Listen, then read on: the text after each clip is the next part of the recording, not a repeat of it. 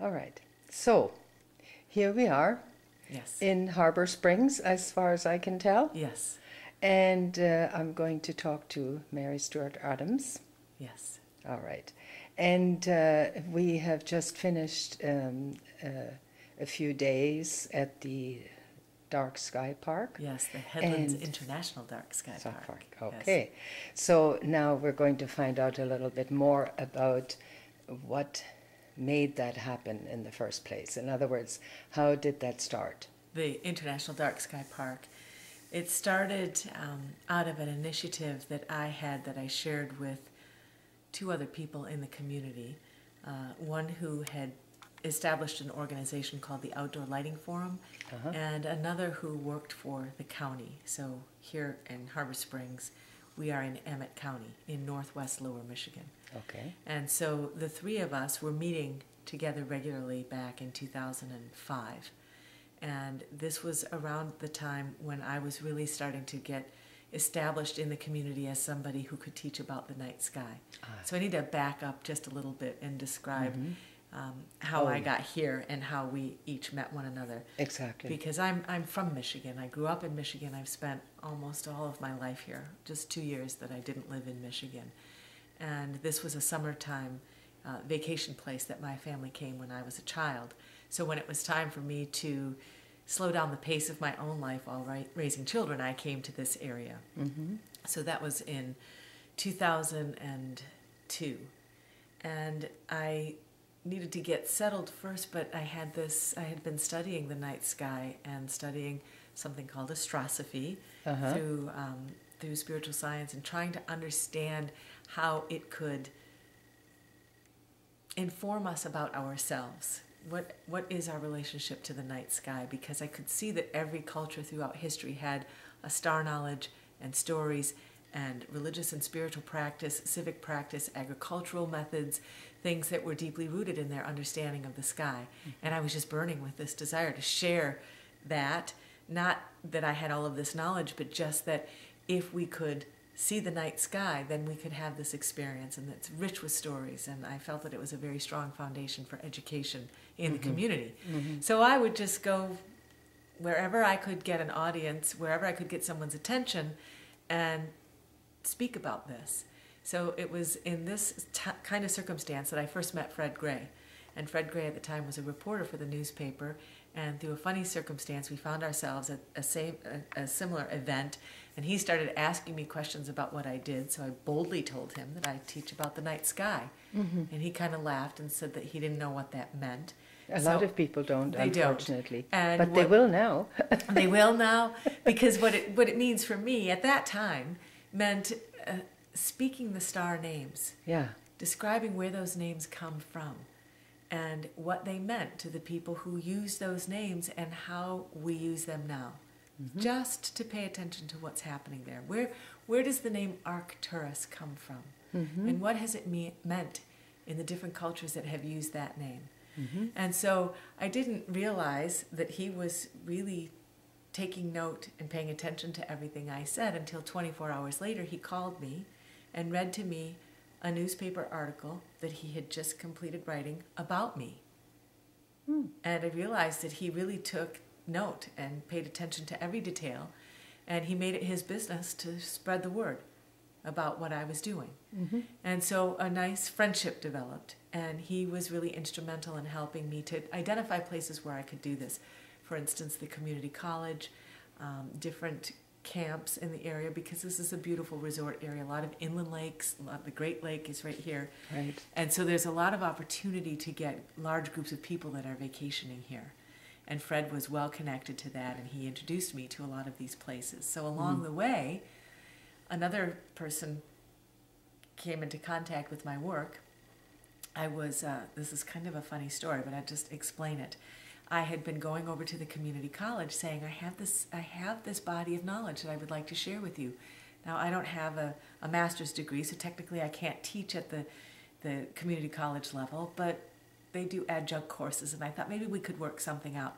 So I spoke with the person in the liberal arts department, and he asked the person who was teaching astronomy and science there, and they came back to me and said, thank you very much, but we are not interested. We don't think this would benefit our students. We don't teach about the night sky from this perspective that you're talking about. Yeah.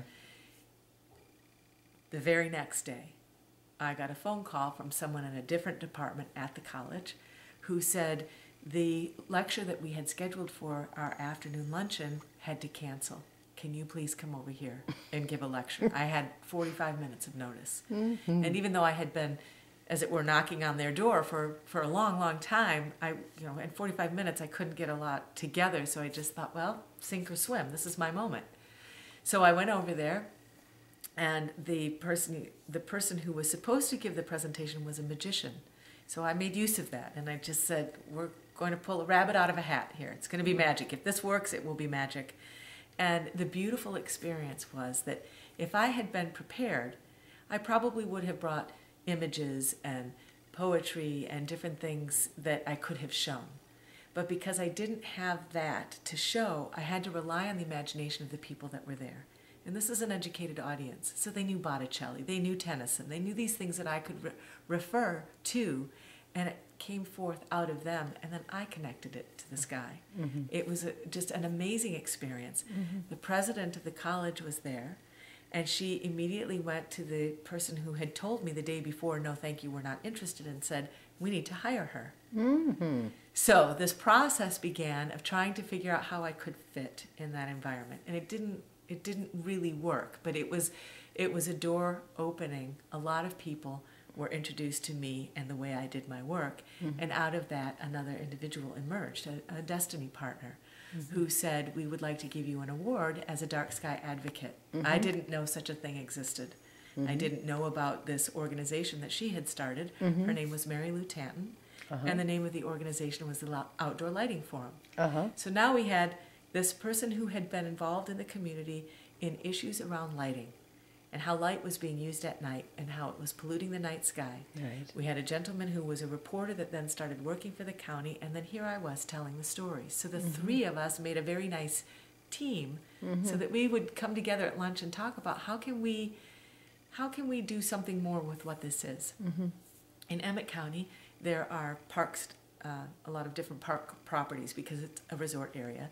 So the county owns this land that's referred to as the Headlands. It's called the Headlands because it's the upper westmost part of the lower land mass of the state of Michigan, and it's where the Straits of Mackinac go across to the west before they turn south into Lake Michigan. So that piece of property that juts out there is referred to as the Headlands.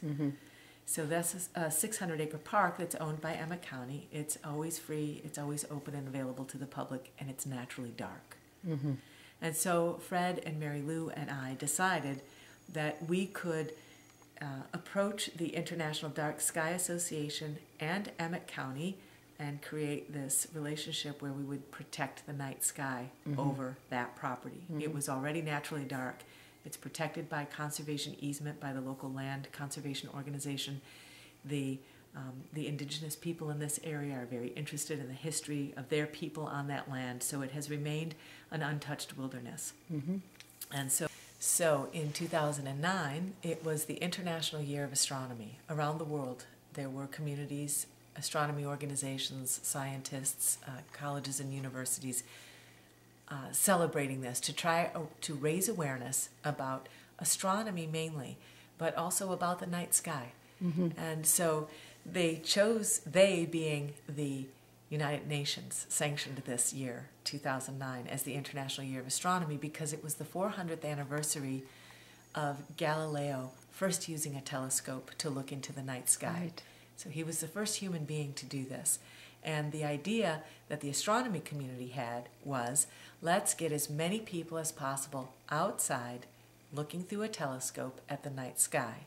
And to myself, I thought, well, we don't need the telescope. Let's just get as many people as possible outside looking at the sky. Exactly. And so I also, at that time, with the support, the kind of moral support of Fred and Mary Lou, was encouraged to go approach the Emmett County Board of Commissioners and say, you have this naturally dark wilderness, we could protect it and get designation from the International Dark Sky Association which will draw an international level of attention to this area that will be very, very beneficial because it will attract the kind of attention that comes from people who want to protect and make best use of the natural resources. Right.